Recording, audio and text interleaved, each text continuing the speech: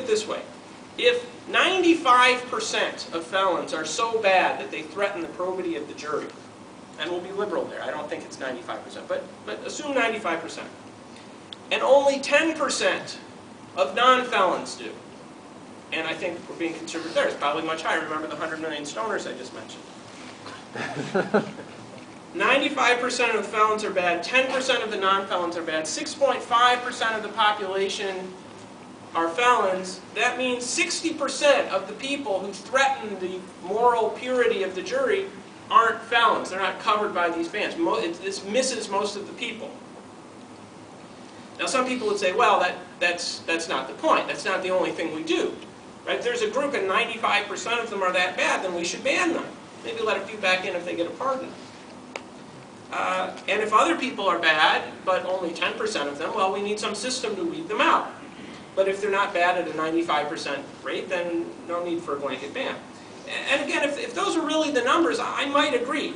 But again, 95% seems high to me, 10% low. More importantly, though, weeding out that 10%, how do you do that? How do you figure out who that 10% is who you don't want on the jury because they're so bad? You would have to create some sort of mechanism for weeding out bad jurors on an individualized basis. You could call it, I don't know, voir dire. And if you have that system, if you have that individualized system of looking at each person and saying, is this person appropriate to be on the jury? Then why not use it for the handful of felons? Right? This group that maybe they're mostly bad, but there aren't that many of them, it won't take you that long to sort through. If you don't believe in voir dire, then you've got a problem. And if you do believe in voir dire, you don't need to ban all felons right away. The other probity argument is that felons taint the jury just because they're felons. Right? They're felons. They have the scarlet F. But if they taint the jury, why not the electorate? Right? Remember, only 2 states ban them from voting. Why let them vote and not be on juries? And again, why them, not misdemeanors? It's a circular argument. You can't define a felon as someone unworthy of jury service, define them that way, and then use that as a justification for banning them for jury service. That's circular. It doesn't tell you, saying, too bad, they shouldn't have committed the crime. That doesn't tell you why this sanction makes sense. You could use that to justify anything, but you have to have some reason for doing it. The inherent bias argument, that's the next one. They're inherently biased against the government. Are they really? Universal statements like that should always give you pause, except for that universal statement. And lots of people are inherently biased against the government. I know I've had my run-ins with them, not purely non-felonious, I assure you, but in many instances it's reasonable. It's reasonable to distrust the government. If you have a civil case of, say, someone suing the police department, and you examine the jurors in voir dire, and you say, well, what do you think about the police? And someone says, well, I have my issues with the police, then you get them off the jury. But you ask them, you see if they really have that disposition. We should be careful, though, before we use these blanket generalizations about people to exclude certain viewpoints from the jury pool to favor one side in a case. We should, again, trust voir dire. And if this anti-government bias really is that strong, that universal, that beyond the pale, why would we ban all felons for life from civil cases too, where the government's not even a party? Assuming it's a civil case where they're not a party. Very few states make any sort of distinction between civil juries and criminal juries. And that, I think, shows the thoughtlessness of this approach. In general, I don't have a problem with states doing this if they've thought about it, and none of them have. As I was writing this article, down the street at the Michigan State Capitol, unbeknownst to me, someone inserted a rider onto a bill banning felons from juries for life. Michigan previously hadn't done it. So as I'm writing this, they did it, without thinking about it. Here's another point. If felons really are inherently biased, what should happen in a case where someone ends up on the jury by mistake who's a felon, and then they find out afterwards? What do they do with that verdict? You would think that if there's an inherent bias, then you would automatically overturn that verdict as the product of a improperly biased jury. But courts never say that. They say, well, no, you have to show prejudice, and that you have to show that there was actual bias in this case. You can't just assume that there was bias. And how do you prove that there was bias? Well, they don't let you, because you can't introduce evidence from the jury deliberations. So they never overturn these verdicts. The jurors, there's a felon among them, it taints the probity of the jury, this person's inherently biased, but that's okay. I want to follow up on that point and make another policy argument. The felons do slip through, they get on juries all the time. People have this vision of a vast national database, and you show up for jury duty and then the little siren goes off if you're a felon. It doesn't work that way. The reality is we rely almost entirely on self-reporting. And this exposes another problem in the system. Even if you think we should ban felons, you need better record keeping. You might have heard cynics say that juries are composed of people who are too stupid to get out of jury duty.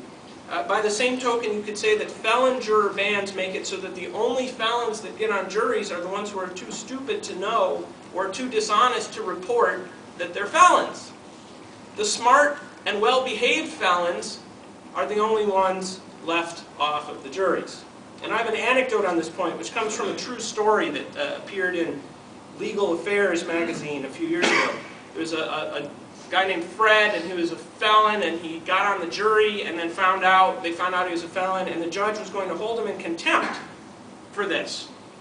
And it led to this exchange with the author of the article, who was his public defender. Look, I asked, were you ever convicted of a felony?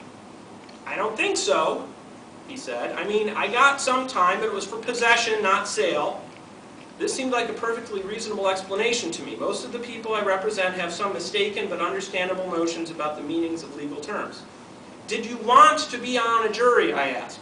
Not at all, Fred said. I got that thing in the mail, and I didn't want them to put a warrant out on me, so I went down. I figured that since they sent it to me, I had to go.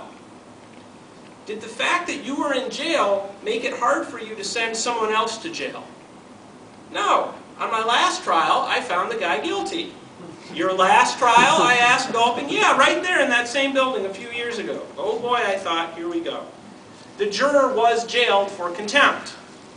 After his release, he was again summoned for jury duty. Now, I'd like to shift gears and talk about the purpose of the jury system and of the criminal justice system and what the felon ban tells us about them. First, the jury. The question of why felons should be on juries suggests another question. Why should anyone be on a jury? Why do we even have this system? What's the purpose that it serves? And then once you know that, what does banning felons do? Does it advance that purpose or not? So basically there are three beneficiaries of having a jury system. Society, the parties in the case, and the jurors themselves. For society, the idea is that the jury is a way to bring democratic self-government into the judicial branch, right? Otherwise, unless you have an elected judiciary, you don't have that democratic participation in the court system. The community governs itself, determines its own standards. G.K. Chesterton once wrote, our civilization has decided, and very justly decided, that determining the guilt or innocence of men is a thing too important to be trusted to trained men. When it wants a library cataloged or the solar system discovered, or any trifle of that kind, it uses up its specialists. But when it wishes anything done which is really serious, it collects 12 of the ordinary men standing round. And he was being a bit facetious there, but the point is, that is what we do. That is our system. 12 random people. In case you talk about the historical part, they used to have trouble getting people to show up, so sometimes they would just round up people outside the courthouse. Sometimes those were people awaiting trial. So there's a good anecdote about that in there too, but that's the essence of democratic self-government, having a group of citizens decide who is guilty or who is liable, as opposed to having elites decide. If felons can do everything else, except own a gun, they can rejoin the community in every other way. Some of them never, most felons aren't put in prison in the first place. They can rejoin society in every other way. Why define the community as excluding them? And then there are the parties. The parties benefit from having a jury system. They want the best jurors they can get for their side, right? They don't want an impartial jury. They just want one that's not biased in favor of the other side. So we let them evaluate the jurors on an individualized basis, challenge for cause or peremptorily for no reason at all. I had jury duty a few years back in a DUI case, and I was surprised by two things. First, when we deliberated, some of the jurors made it very clear, I was the foreman, some of the jurors made it very clear that they were reflecting on their personal experiences as drunk drivers. They hadn't been prosecuted or convicted, so the law was okay with this. But they brought a perspective to the case. What can you expect people to do when they've been drinking? That I thought was a bit shocking, but that's one of the purposes of jury duty, to bring people together, not guys like me, but ordinary folks. Second, I asked the lawyers why they had allowed me on the jury. It was a jury of 6 people, and there were 2 lawyers on it. I was one of them. They said I wasn't their first choice, but I ranked ahead of some other groups in the East Lansing jury pool. Undergraduates, philosophy professors, engineers, and so on. And if any of you are engineers or philosophy majors, I can explain why they would say that later if you want. Felons might not be ideal jurors, in other words, but viewing a community as a whole, some felons might actually be better in a particular case, might be preferable to the parties than all sorts of other people. And we should trust the parties to make those choices for themselves. Bringing the knowledge, experience, general canniness of the whole community to bear is the essence of the system. Felons might have certain street smarts that are very valuable in a case. They might be horrible in a case, too. But again, the system's designed to let the parties figure that out for themselves. Finally, there's the value of jury service for the jurors themselves. And how many of you have ever served on a jury?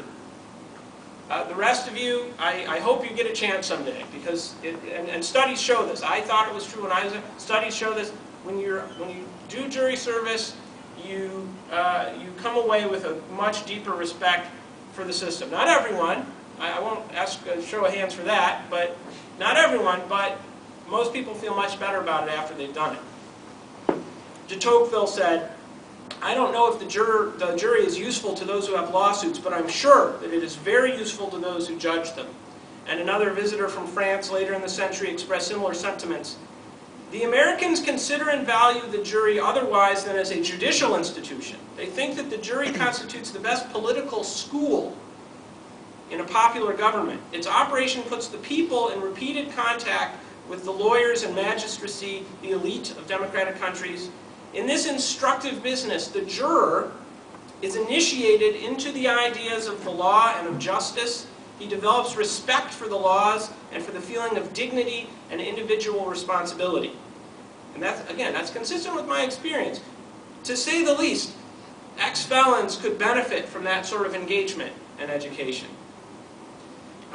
Finally, let's look at what felon exclusion says about our criminal justice system. Again, you could say felons shouldn't be on juries because they're felons, but that's circular. You need a reason why it makes sense to impose the ban. So what's the purpose of criminal punishment? Different possibilities have been posited. Rehabilitation, deterrence, punishment, retribution. The thing is, banning people from serving on juries serves none of those purposes. Rehabilitation, well, first of all, we don't really try rehabilitation so much anymore, but to the extent that we do, it deprives felons of a chance to do something responsible, something civic and social instead of antisocial. Deterrence, that's a good one. Can you imagine someone saying, well, I face imprisonment and a large fine, but I won't be able to serve on a jury? Well, hold the phone. I'm done with this life of crime thing. Same with punishment and retribution, right? That'll show them. No one would think that. The striking thing to me from a criminal justice standpoint is how blunt an instrument this is. Think about how individualized every other step in the criminal justice process is. How unusual, and we talk about mandatory minimums, but everything else. They get individualized prosecutorial decisions against them, individualized sentences, individualized probation treatment, individualized everything. And if we would trust voir dire, they would get individualized treatment as prospective jurors too. Instead of throwing them out of the jury pool automatically for being a felon, we could really get to know them first and then throw them out of the jury pool for being a bad person or being biased against the government, if they in fact are. So what do I think should be done?